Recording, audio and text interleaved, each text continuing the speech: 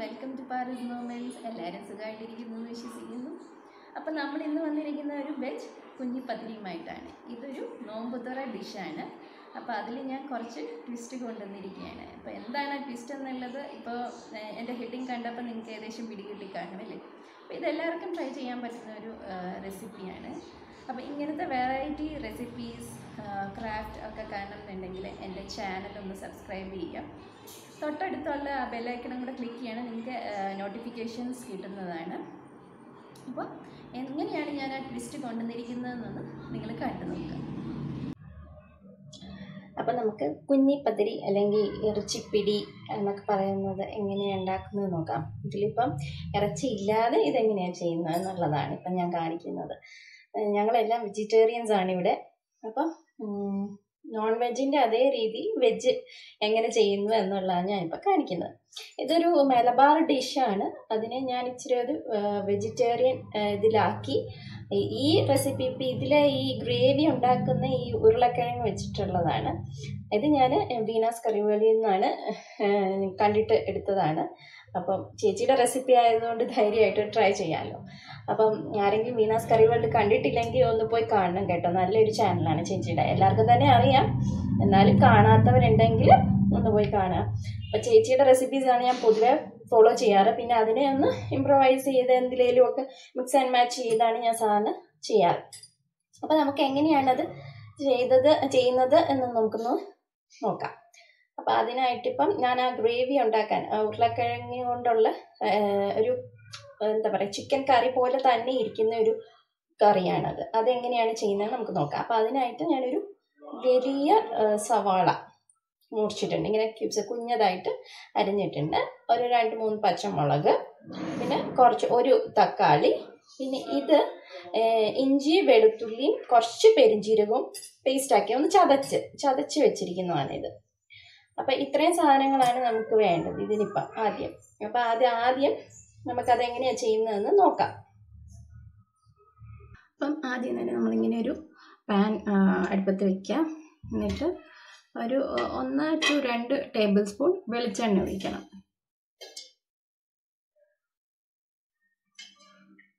ഇതൊരു നാടൻ റെസിപ്പിയാണ്, അതുകൊണ്ട് നമ്മൾ വെളിച്ചെണ്ണയാണ് ഉപയോഗിക്കുന്നത്.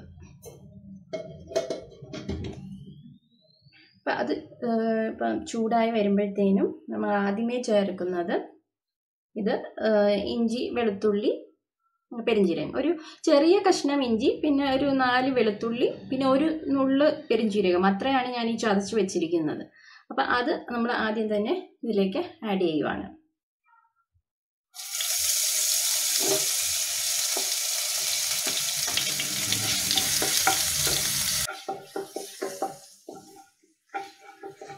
അതൊന്ന് മൂത്ത് വരുമ്പോഴത്തേനും നമുക്ക് ഈ സവാളയും പച്ചമുളകും കൂടെ അരിഞ്ഞിരിക്കുന്നത് ഇതിലേക്ക് ചേർക്കാം. സവാള എങ്ങനെ വേണമെങ്കിലും അരിയാം, പക്ഷെ ഇങ്ങനെ അരിയുമ്പോൾ കുറച്ചും കൂടെ എളുപ്പത്തിൽ നമുക്ക് വഴറ്റിയെടുക്കാം. പിന്നെ അതുമല്ല കറിയിലൊക്കെ അങ്ങനെ ഒത്തിരി അധികം കടിക്കാതിരിക്കും. അപ്പം ഇതൊന്ന് പെട്ടെന്ന് പാടാൻ വേണ്ടിയിട്ട് നമുക്ക് കുറച്ച് ഉപ്പ് ചേർക്കാം.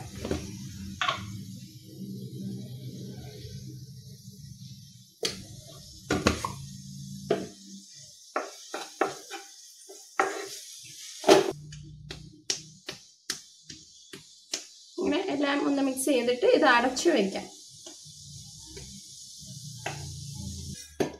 പിന്നെ ഒരു കാര്യം ഞാനിത് ആദ്യമേ പറയാൻ മറന്നുപോയി. നമ്മളിങ്ങനെ ഉരുളക്കിഴങ്ങ് ഞാനിപ്പോൾ ഒരു ചെറിയ ഒരു മീഡിയം സൈസ് ഉരുളക്കിഴങ്ങാണിത്, 2 എണ്ണം ഇങ്ങനെ മാരിനേറ്റ് ചെയ്ത് വെക്കണം. ഇത് ആദ്യമേ ഞാൻ പറയേണ്ടതായിരുന്നു, ഞാൻ മറന്നു പോയതാണ്. ഇത് ഒരു 10 മിനിറ്റ് നമ്മളിങ്ങനെ മാരിനേറ്റ് ചെയ്ത് വെക്കണം. ഉരുളക്കിഴങ്ങ് കഴുകിയിട്ട് ഇങ്ങനെ ക്യൂബ്സ് ആയിട്ട് അരിഞ്ഞിട്ട് ഇതിൽ കുറച്ച് മഞ്ഞൾപ്പൊടി, മുളക് പൊടി, കുറച്ച് ഗരം മസാല ഇത്രയും ചേർത്ത് മാരിനേറ്റ് ചെയ്ത് ഞാൻ വെച്ചിരിക്കുന്നതാണ്. അപ്പോൾ ഇങ്ങനെ ചെയ്തിട്ട് ഇത് നമ്മളിനി ഫ്രൈ ചെയ്തെടുക്കാനുള്ളതാണ് കേട്ടോ. അപ്പോൾ ഇതിങ്ങനെ മാരിനേറ്റ് ചെയ്ത് വെക്കാതെ ചുമ്മാ ജസ്റ്റ് പൊട്ടറ്റോ തന്നെ വേണമെങ്കിൽ ഫ്രൈ ചെയ്തും എടുക്കാം. കുറച്ചും കൂടി എരിവൊക്കെ അതിൽ പിടിക്കാൻ വേണ്ടിയിട്ട് ആണ് ഇങ്ങനെ നമ്മൾ ചെയ്യുന്നത്. അപ്പോൾ ഇത് അത്യാവശ്യം ഒന്ന് നല്ലപോലെ വഴഞ്ഞിട്ടുണ്ട്. വാടി അതിൻ്റെ കളറൊക്കെ ഒന്ന് മാറിക്കണ്ട. സവാള ഇതായിട്ടുണ്ട്. അപ്പം അതിലേക്ക് ഈ ഒരു തക്കാളി അരിഞ്ഞ് വെച്ചിരിക്കുന്ന ചേർക്കാം.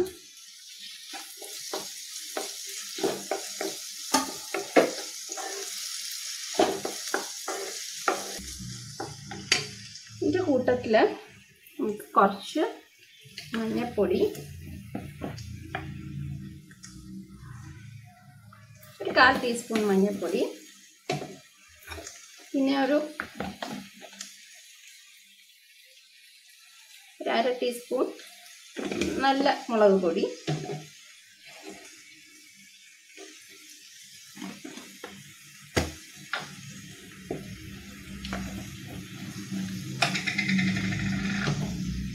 പിന്നെ ഒരു 1/4 ടീസ്പൂൺ കാശ്മീരി മുളക് പൊടി,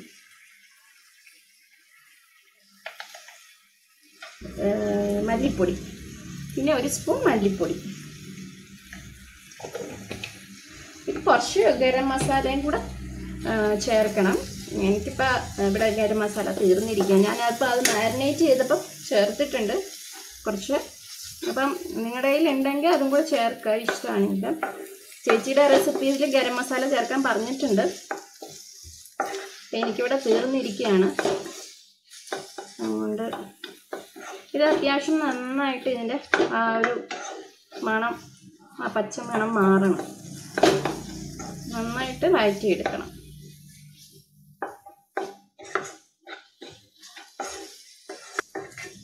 അപ്പം ഇതിൻ്റെ ആ പൊടികളുടെ ഒക്കെ മണമൊന്നും മാറിയിട്ടുണ്ട്. അപ്പം നമുക്കിതൊന്ന് അടച്ചു വെക്കാം കുറച്ച് നേരം.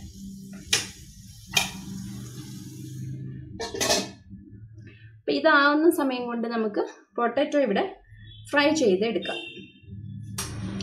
അപ്പം ഞാനൊരു ചീനച്ചട്ടിയിൽ കുറച്ച് എണ്ണ എടുത്തിട്ടുണ്ട്. പിന്നെ വെളിച്ചെണ്ണ തന്നെ ഉപയോഗിക്കുന്നത് നല്ലത്. അപ്പം നമ്മുടെ നാടൻ റെസിപ്പിയല്ലേ, അപ്പം വെളിച്ചെണ്ണ എടുത്തിട്ടുണ്ട്. ഒത്തിരി ഒന്നും വേണ്ട, ജസ്റ്റ് ഒന്ന് ഫ്രൈ ചെയ്യാനുള്ള എണ്ണ. അപ്പം ഞാൻ ചീനച്ചട്ടിയിലാണ് എടുത്തിരിക്കുന്നത്. എന്നിട്ട് ഇതിലേക്ക് നമ്മൾ മാരിനേറ്റ് ചെയ്ത് വെച്ചിരിക്കുന്ന ഈ ഉരുളക്കിഴങ്ങ് ചേർക്കാം.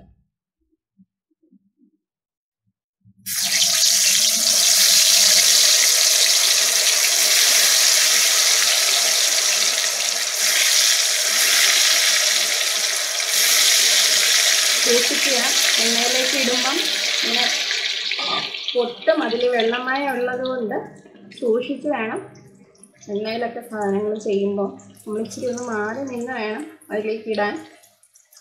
ഇതൊരു മീഡിയം ഫ്ലെയിമിൽ വെച്ചിട്ടാണ് ചെയ്തെടുക്കേണ്ടത്. ഒത്തിരി അങ്ങ് ഫ്രൈ ചെയ്യേണ്ട, എന്നാലും അത്യാവശ്യം ഒരു ഹാഫ്. ഇങ്ങനെ ഫ്രൈ ചെയ്യുന്നത് എന്തിനാണെന്ന് ചോദിച്ചു കഴിഞ്ഞാൽ, ഉരുളക്കിഴങ്ങ് വെറുതെ ഇട്ട് കഴിയുമ്പോൾ അതിലേക്ക് അങ്ങ് ആകെ മൊത്തം സ്മാഷായിട്ട് അങ്ങ് വേറൊരു ടേസ്റ്റായി പോകും. അതുകൊണ്ടാണ് നമ്മളിങ്ങനെ ഫ്രൈ ചെയ്തെടുക്കുന്നത്. ഫ്രൈ ചെയ്തെടുക്കുമ്പം ഉരുളക്കിഴങ്ങ് അങ്ങ് ഉടഞ്ഞു പോവില്ല കറിയിലേക്ക് ചേർക്കുമ്പോൾ. അതുകൊണ്ടാണ് അങ്ങനെ ഫ്രൈ ചെയ്യുന്നത്. നിങ്ങളുടെ ഇഷ്ടാനുസരണം ചെയ്യാം, പക്ഷെ അത് ടേസ്റ്റിന് കുറച്ച് ഡിഫറൻസ് ഉണ്ടാവും അങ്ങനെ ചെയ്യുമ്പോൾ. പുഴുങ്ങിയൊക്കെ നമ്മൾ സാധാരണ ഉരുളക്കിഴങ്ങ് മസാലകളൊക്കെ ചെയ്യുന്ന പോലെ ചെയ്ത് കഴിയുമ്പോൾ അതിന് വേറൊരു ടേസ്റ്റ് ആയിരിക്കും. ഇത് ഏകദേശം ആയിട്ടുണ്ട്. നമുക്ക് കോരി മാറ്റാം. അതിലേക്ക് തന്നെ ഇട്ടാൽ മതി.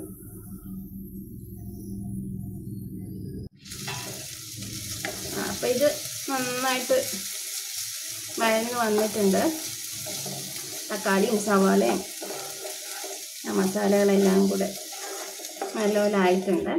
നമുക്ക് ഇതിനകത്തേക്ക് ഈ ഫ്രൈ ചെയ്ത് വെച്ചിരിക്കുന്ന പൊട്ടറ്റോയും കൂടെ ആഡ് ചെയ്യാം.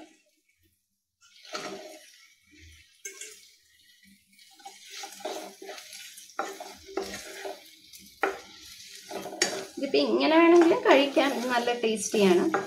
ഇതിങ്ങനെ കരണ്ട് നല്ല ഡ്രൈ ആയിട്ട്. പക്ഷെ നമുക്ക് ആവശ്യം ഇപ്പം നമ്മൾ കുഞ്ഞിപ്പത്തിരിയല്ലേ ചെയ്യുന്നത്, അതുകൊണ്ട് കുറച്ചും കൂടെ ഗ്രേവി ആയിട്ടൊക്കെ വേണം, എങ്കിലേ അതിലേക്കൊക്കെ പിടിക്കുകയുള്ളൂ. അപ്പം നമുക്ക് ഇതിലേക്ക് കുറച്ച് ചൂടുവെള്ളം ചേർക്കണം. എപ്പോഴും ശ്രദ്ധിക്കണം, കറികളിൽ നമ്മൾ ചൂടുവെള്ളം വേണം ചേർക്കാൻ. അത് വീണ ചേച്ചി എപ്പോഴും പറയുന്നൊരു ടിപ്പാണ്. അത് ഞാൻ നിങ്ങളോടും കൂടെ പറയുന്നതേ ഉള്ളൂ. എത്ര ഗ്രേവി വേണോ അതനുസരിച്ച് വെള്ളം ചേർക്കുക. ഇത് ഇരിക്കും തോറും കുറുകുന്ന ഒരു കറിയാക്കും കേട്ടോ, കട്ടിയായിട്ട് വരും ഇരിക്കും തോറും. കണ്ട ഒരു ചിക്കൻ കറിയുടെ ലുക്കൊക്കെ ഇല്ലേ? പക്ഷെ ചിക്കൻ ഇല്ലതാനും ഉരുളക്കിഴങ്ങാണ് താനും. ഒന്ന് മീഡിയം ഫ്ലെയിമിലിട്ടൊന്ന് കുറച്ച് നേരം ഒന്നിരിക്കട്ടെ. അപ്പം തന്നെ അതെല്ലാം കൂടെ ഒന്ന് ഇറങ്ങി നമുക്ക് കണ്ടിട്ടില്ല ഇങ്ങനെ എണ്ണ തെളിഞ്ഞൊക്കെ വരും. അപ്പോഴാണ് ആ കറികളുടെ എല്ലാം മിക്കവാറും ഇങ്ങനെ വഴറ്റി ചെയ്യുന്ന കറികൾക്കൊക്കെ ആ ടേസ്റ്റ് വരുന്നത്. കുറച്ച് നേരം ഒന്ന് ലോ ഫ്ലെയിമിൽ അല്ലെങ്കിൽ മീഡിയം ടു ലോ ഫ്ലെയിമിൽ ഒന്ന് കുറച്ച് നേരം ഒന്ന് വെച്ച് ഇങ്ങനെ തിളപ്പിക്കുമ്പോഴാണ് നല്ല ടേസ്റ്റ് ആവുന്നത്.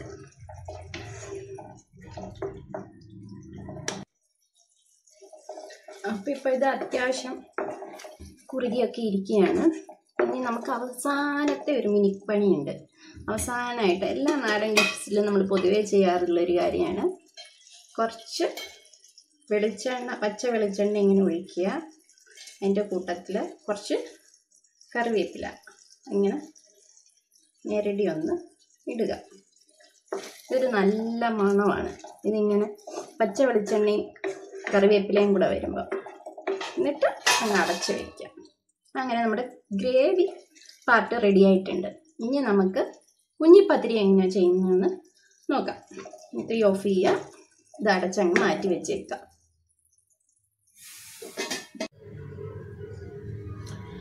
അപ്പം നമുക്ക് കുഞ്ഞിപ്പത്തൽ, അതായത് ഇറച്ചിപ്പിടിയുടെ പിടി അല്ലെങ്കിൽ ആ കുഞ്ഞിപ്പത്തിരി എങ്ങനെയാണ് ഉണ്ടാക്കുന്നതെന്ന് നമുക്ക് നോക്കാം. അതിനിപ്പോൾ ഞാൻ എടുത്തിരിക്കുന്ന ആദ്യം അരിപ്പൊടി, നമ്മുടെ ഇടിയപ്പത്തിനും പത്തിരിക്കൊക്കെ ഉപയോഗിക്കുന്ന അരിപ്പൊടി ഇല്ല, നല്ല നൈസ് അരിപ്പൊടി. ഇതൊരു 1.5 കപ്പ് എടുത്തിട്ടുണ്ട്. കുറച്ച് ക്വാണ്ടിറ്റി തന്നെ ചെയ്യുന്നുള്ളൂ. അപ്പോൾ 1.5 കപ്പ് എടുത്തിട്ടുണ്ട്. അപ്പോൾ നമ്മൾ ഇടിയപ്പത്തിനൊക്കെ കുഴയ്ക്കുന്നതാണ് തന്നെ. പക്ഷേ ഇതിൽ നമ്മൾ കുറച്ച് തേങ്ങയും ജീരകവും കൂടെ ഇങ്ങനെ ചതച്ച് വെച്ചിട്ടുണ്ട്.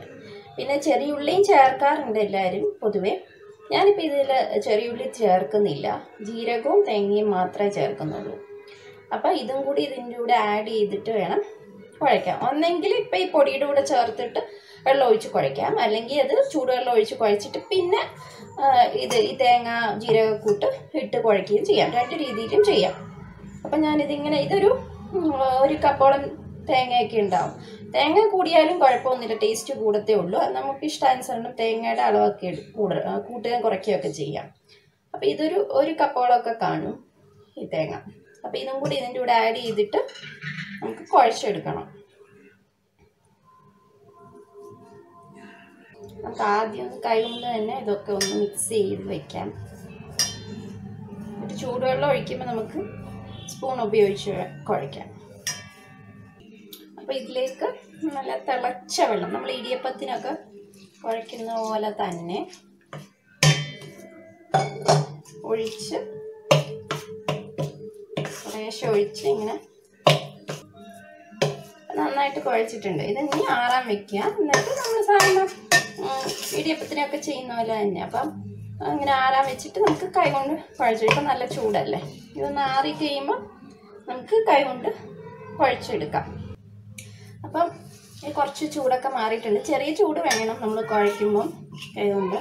നമുക്ക് കൈ ഇടാൻ പാകത്തിന് ചൂടാകുമ്പോഴത്തേനും എടുത്ത് കുഴയ്ക്കാം. അപ്പം തവിയൊക്കെ മാറ്റി നമുക്ക് കൈ കൊണ്ട് നന്നായിട്ട് കുഴയ്ക്കണം.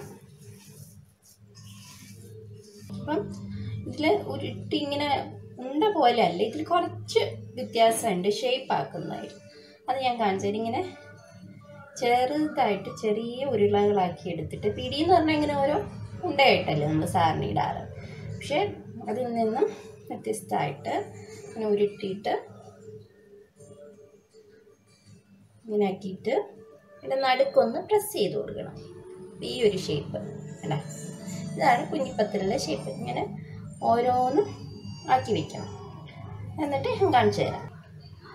അപ്പം എല്ലാം ഇങ്ങനെ ഈ ഷേപ്പിലാക്കി എടുത്തിട്ടുണ്ട്. നമ്മളിത് ഇനി ആവിയിൽ വെച്ച് വേവിച്ചെടുക്കണം. നമ്മൾ സാധാരണ ഇടിയപ്പമൊക്കെ ചെയ്യുന്ന പോലെ തന്നെ അതുപോലെ ഇനി ആവിയിൽ വെച്ച് വേവിച്ചെടുത്തിട്ട് ഞാൻ കാണിച്ചു തരാം. നമ്മളിപ്പോൾ ഇവിടെ ഇഡ്ഡലി പാത്രത്തിൽ വെച്ചാൽ മതി. അപ്പോൾ അതിൻ്റെ ഇഡ്ഡലി പാത്രത്തിൽ വെള്ളം ചൂടായിക്കൊണ്ടിരിക്കുകയാണ്. അപ്പം അത് ചെയ്തിട്ട് ഞാൻ കാണിച്ചു തരാം. അപ്പം ദാ നമ്മുടെ കുഞ്ഞിപ്പത്തിരി റെഡി ആയിട്ടുണ്ട്. കണ്ടോ, നല്ല രസമില്ലേ കാണാൻ? കുഞ്ഞായിട്ട്, ഇതിലും കുഞ്ഞായിട്ട് ചെയ്യാമെങ്കിൽ അത്രയും ഭംഗിയുണ്ടാവും. അത് നമ്മുടെ ക്ഷമ അനുസരിച്ചൊക്കെ ഇരിക്കും. ഇതിപ്പോൾ കുറച്ചൊക്കെ ചിലതൊക്കെ വലിയ പത്തിരി, ചിലതൊക്കെ കുഞ്ഞിപ്പത്തിരിയൊക്കെ ആയിട്ടാണ് ഇരിക്കുന്നത്. അപ്പോൾ നമ്മൾ നേരത്തെ ഉണ്ടാക്കി വെച്ച ഉരുളക്കിഴങ്ങ്, ചിക്കൻ ഇല്ലാത്ത ചിക്കൻ കറി, അപ്പോൾ ഉരുളക്കിഴങ്ങ് കൊണ്ട് ചെയ്ത ആ ഗ്രേവിയും ഇതും ഇപ്പം റെഡിയായി. അപ്പോൾ ഇത് രണ്ടും കൂടി ഇനി നമ്മൾ മിക്സ് ചെയ്യുകയാണ്. ഇതിപ്പോൾ ചെറിയ ചൂടൊക്കെ ആയിട്ട് തിളച്ചിരിക്കുകയായിരുന്നു. അതിലേക്ക് നമ്മൾ ഇത് ചേർത്ത് മിക്സ് ചെയ്യുക. അപ്പം രണ്ടും കൂടെ നന്നായിട്ട് ഇതിലൊക്കെ പിടിക്കണം.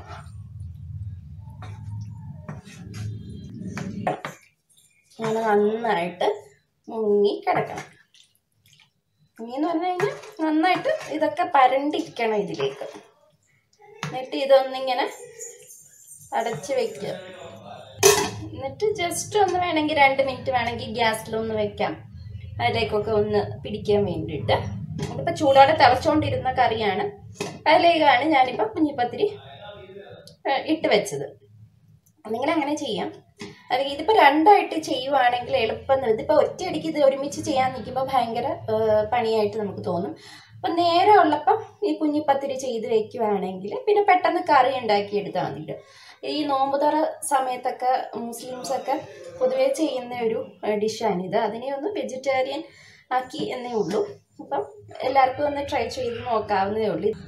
അപ്പം അതാ ഞാനൊരു ബൗളിലേക്കൊക്കെ മാറ്റിയിട്ടുണ്ട്, ജസ്റ്റ് ഒന്ന് ഫോട്ടോ ഒക്കെ എടുക്കാൻ വേണ്ടിയിട്ട്.